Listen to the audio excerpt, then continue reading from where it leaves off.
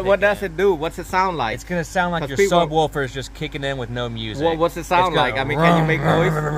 Oh, okay. Then I got a customer right here. What's up? What's up? He's Only the helping best. me out right here. Only the best. Anyway, I had to wear gloves to be able to reach this part right there. All right, hello YouTube. Today we got Alpine and a single 12 right there. Both Alpine. I'm going to be installing a 2018 Jeep Grand Cherokee, and so the battery is over here. So I'm gonna just remove and check out what I have to do before I start running the wire.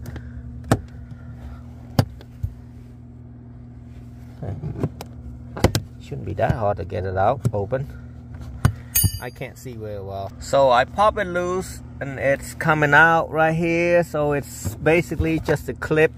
You're looking at that, that's just a clip. So I'm gonna run the 4 gauge back to the back, and then running the speaker wire, I'm gonna run it this side, which is the passenger side right there. So first of all, I'm gonna push the seat forward. When I'm here in the back seat, I'm gonna try to pop this loose. Just take a flat head and pry it up. Just have to be careful, not break anything. It will come up like that, and then this one I just grab it and pull it right there. Pull it out straight like that, and up right there, so I can reach to the speaker wire right there. So I'm gonna move the seat back forward and then just pull this thing out like that, and just be careful. This is flimsy right there. You'll break them easy, just so be careful. What I'm gonna do, I'm gonna run the power wire, go through right there, and then I run the speaker wire from here. That way actually, it's got a subwoofer in the back. I could have used that. Now, I prefer to do it from the right rear seat right there. It's easier than go to the quarter panel over there. I'm going to pry that out to the right. Actually, I move the the seat forward. You are going to do the same. You're going to want to remove this out, and then pop that clip right there. Pop it out same way as out of the front, but just be careful not to pry too much and you'll break them. I'm going to run the power through over there, so I definitely need to remove that. Now, some of my videos are short. The reason I make it short, I make it simple. I don't want to make it too difficult for me to do.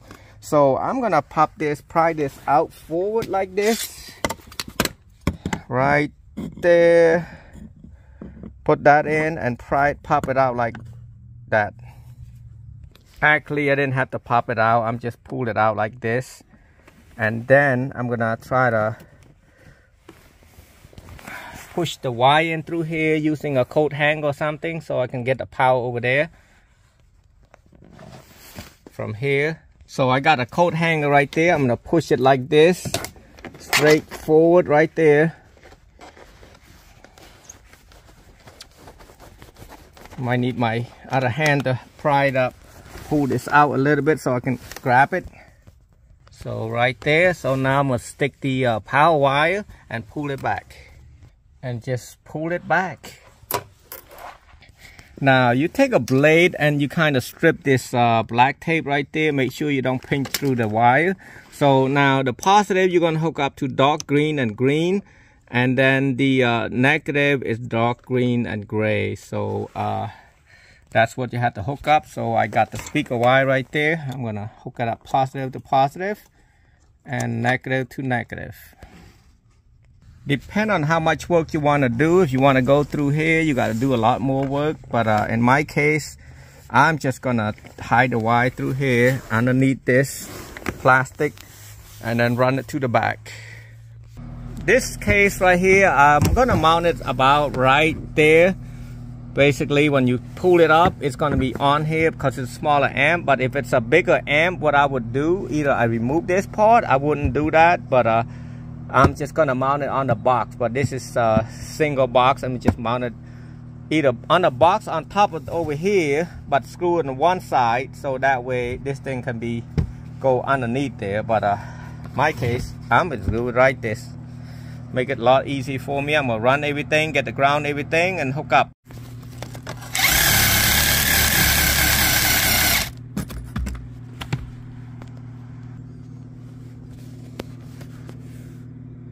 Now I like to soft type of screw it. Some people ask me or tell me, well, why you're not using this bolt? This bolt is not that great. If you want to do this bolt right there, you want to take this out completely out, sand them really good, and then I'm doing right here. This is good enough. This is a 4-gauge wire. This is great enough for the amp I'm using, unless you got something major for 3,000-4,000 watts. Yes, definitely need that, but in my case, I do not need it. I usually leave it about over a feet and a half for the power wire, just in case a customer want to get a bigger amp. They want to mount the amp back behind this side right there. So I already snuck it inside already. So I'm gonna put up the first. I'm gonna show you I got KISLOC 2 right there, KISLOC 2, and this is speaker wire that I ran from the right rear.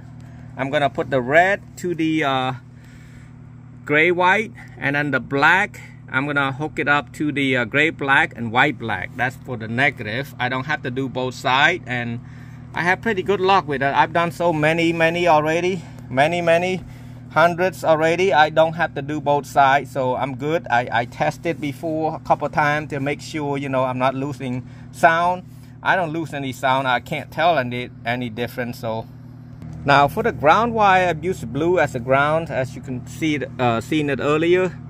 I'm gonna tap it with the black right there. I'm kind of put it, and then I'll put it in the ground, and then I got the remote go by itself right here. As you can see right there, the remote by itself. And then now I'm gonna hook up this to the RCA jack. I'm gonna use 1.5 feet also, and most of the ground right here should be a foot and a half. But like I said, and for the installation, the looks after that, you have to, I mean, depend on the person how much they charge and such, and how beautiful they want it to look and how clean they want to look. But I mean, mine's, I can't say very clean, but I mean, it's clean enough, you know. It's you know what I charge people. I don't charge people too much, so I'm good at that. Yeah, I'm gonna put the speaker wire to the speaker and hook up the fuse. You look at from the back of this setup right there. I got that right there. It's gonna look like that. I mean, it's not the best, but I mean, it's pretty enough where they can't see it once you put the speaker back like this.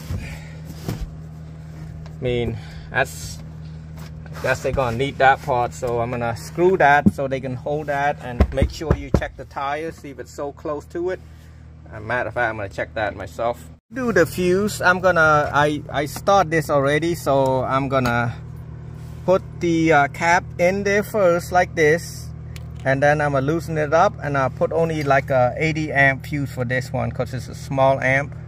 Now you want to strip the wire about 3/4, maybe. No, actually this one's gonna be a half of an inch, because you don't want it to stick out of this thing right there.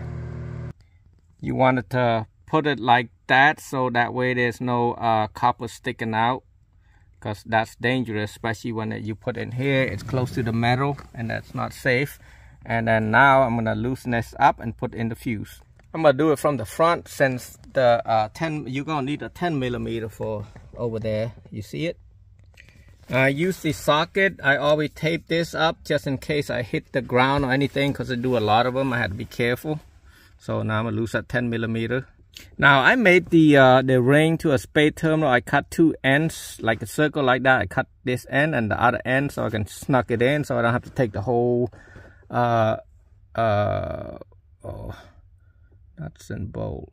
I get confused with nuts and bolt. I've been doing this for so long, I get nuts and bolt. I guess it's a nut, not a bolt. Yep. So I got it like that. I did tape this one just in case some can happen. We'll put everything back. Now I'm gonna play a radio. See see how it sounds. I have a really bad habit of just feeling like I can't bother people with my problems because they're small or they're insignificant or the other person has bigger problems. What I'm gonna have to do, I had to do some setting for the audio setting. Where's that audio setting at? I gotta turn off this thing off. Where is audio? Click on audio, speed, adjust volume. You want to shut it off, and then yep. Alrighty, it sounds good. Install that I made doesn't sound good at all. It just sounds like one 6x9. So I removed the 7mm right there and right here. First I popped that out, and then now I'm gonna remove this. I'm gonna try to reach the subwoofer wire right here. So that's a 10mm right there you need. Didn't want to remove all this to go to the speaker, but I have to. And the amplifier somewhere around here, that look like a, that doesn't look like an amp. The amp will have a, I'm not sure, gray brown and gray white. I don't see anything. I don't think so. I'm gonna skip this. Maybe later on that might be that might be the amp, but it looked like a radio. I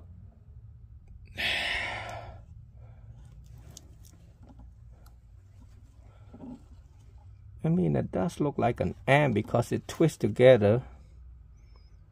I'm gonna do a little bit research because I don't want to take all that out, and it's not easy. The wire is on the very top right there. Let me see if I can get over there. Whew, look at that. I forgot about this part right there. Stick to my shirt and everything. Oh gosh, this is not easy. I thought it was an easy job, but it's not. It turned out to be a really pain in the butt. So I'm gonna try to pry this out, see if I can reach this over here. I'm gonna get this out first right here. Actually right there. That, well, I don't have to take that out, but yeah, I'm gonna remove all that out right here. I'm gonna try to pry a little bit with two hands. So I did find a solution. So what I did, I pulled this rubber freaking whatever that thing called again. I never remember that call. But anyway, I grabbed one hand right there, and then I try to pry this a little bit, and I pull this out right there because it's all clips. You have to be careful how you remove it. So now I can literally see that if you look at the right there, that plug, I can literally reach my hand to there and grab that wire. I'm gonna pull that wire out. Let me see what's, so that should be the subwoofer. I'm gonna double check just to make sure that's the right wire. So I can see right there, I'm looking for gray. So if you're looking at right here, I got the gray brown. I got it to the positive. I can't tell the color now. Yeah, gray brown, I got it to, is that gray brown or gray tan? Gray brown, I got it to the positive, and then gray tan, I got it to the negative. Or what you could do, you can use the, I will link it below right there, the green and white and gray white. Or you can put to the next one to that is gray white is positive and green white is negative. And that, all the speaker wire ran up there, and then what I did, I cut, I'm gonna have to tape this old wire right there. I'm gonna tape it up, and then I'm gonna hide it back again, and then check it out and see if it works right. What I want to see right there. That beading right there, that's what I want to see. So that's what the customer has. So I'm gonna screw it back down here and screw it back down. I'm done. God, I spent almost 3 hours working on this. Done. All the doors closed. Earlier the door wasn't closed, so I'm gonna see. Oh, I think I left the keys in there, so it might think the keys in there. Hold on, because you got that burp noise, and I do not like that. So I'm gonna get the key out. Let me see if it's on accessory or not. It's off. I see that noise, so I'm gonna close the door. Let's see what's going on. I don't like that noise. So might need a remote wire, a switch where you turn on and off the amp by itself, or run it to the fuse. We'll find out if that burping noise, oop, might be in there. I think I got a customer. Light is off right now. I don't hear that noise, so it might be just that staying on for a couple seconds, but I don't hear that burping noise. So I will let you know, and if there's a problem, I will link it below. So kind of keep an eye on it. You might have to run a remote wire itself to or a switch to shut off, or run it to the fuse for when you turn the key on. It turn the amp on. That's the only way to stop it from doing that sound. Well, thanks you guys for watching, and I hope everything is okay, everything's good for you if you install one of these. And I hope that everyone watch the whole video, not just half of it, because there's a trial and error that I've done and it doesn't work right. So I had to do what I had to do, basically redo. That wasn't good. I literally spent 3 hours trying to figure this car out. Try to look on YouTube. Nobody mentioned anything about this. I did find one guy, but he had to take everything off, and that was for the amplifier, factory amplifier. That wasn't good, but yep, that was just if you do have an amplifier. If you don't have an amplifier, the way I do it first time, that's the right way. Customer came back and tell me that you know, when you drive, it make that noise, like a thumping noise. So that's related to ANC. I didn't know Jeeps got ANC. This is probably the first Jeep that I've done that's got ANC, that you cannot turn it off from this audio right here. You click on audio, you should see speed. I shut that off, it should be off. So it's got 4 of these things right there. I'm gonna start unplug it on the driver's the passenger front first and see if it does that, and have the customer drive a little bit, because as long as you put on gear, make that thumping noise. So I'm gonna remove it by taking this out and then try to unplug it somehow. It's how to bypass the ANC, which is this thing called speed adjustment, adjusted volume from a Jeep Grand Cherokee. And this is probably the first one I've done that's got that. So I'm just trying to reach it to right there to disable this one right there on the passenger side. Hopefully that's solved the whole thing, but I'm checking, see this airbag right there. Had to be careful with that. So I don't know how to manage to do it yet. So I might have to remove that part right there. Got T25 right there. I'm gonna remove both of this, and then I should be able to reach this, and I can unplug that. That's how you remove the ANC on this model, and that's probably the only way you can do. And then if anybody have any suggestion or any recommendation or how to bypass other than that, let me know, and I will appreciate that. I take a flathead and kind of pop this around and remove it, so it's easy for me to reach my hand in there, so I don't bend this piece right there. That looked like a 7mm. I'm a little bit blind right now. It's spot right there. Yep, you got to take 3 of them out.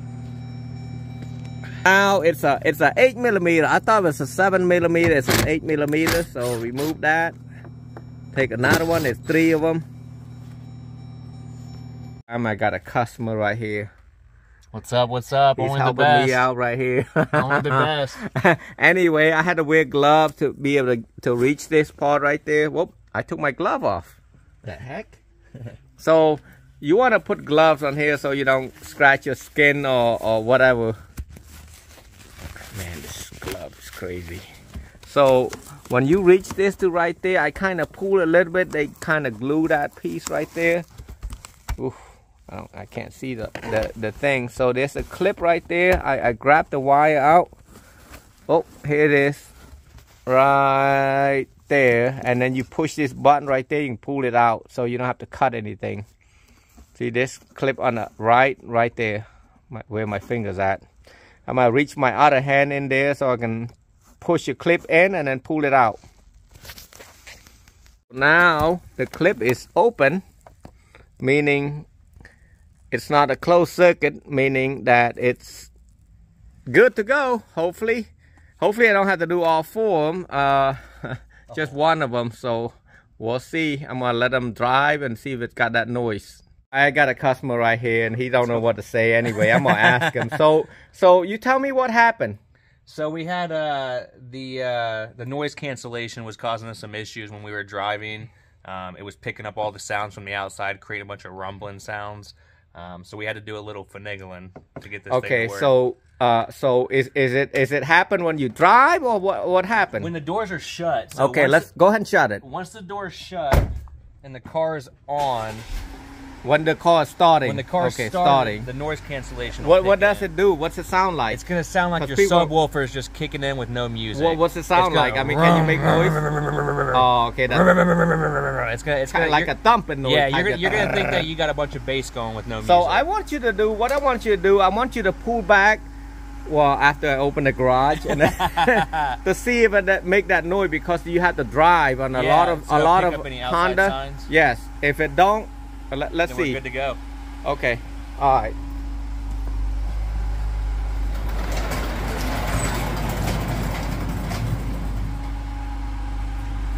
All right.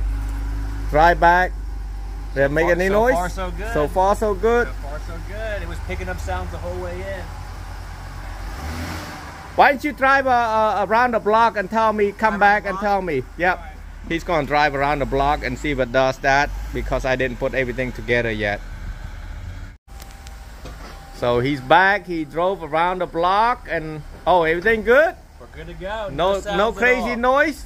Silent. So just take the passenger side off and then it's good. Yep, man, you're going to be popular on my channel right here. What's your name? Kevin. Kevin, huh? Yep. I heard you married. You married with a Cambodian lady, yep. huh? Good you girls. got Cambodian blood in you now. Cambodian family. Yep, that's our family right here. Okay, well, I'm glad everything worked. I'm gonna put everything back together and then call it a day. Perfect. Yep.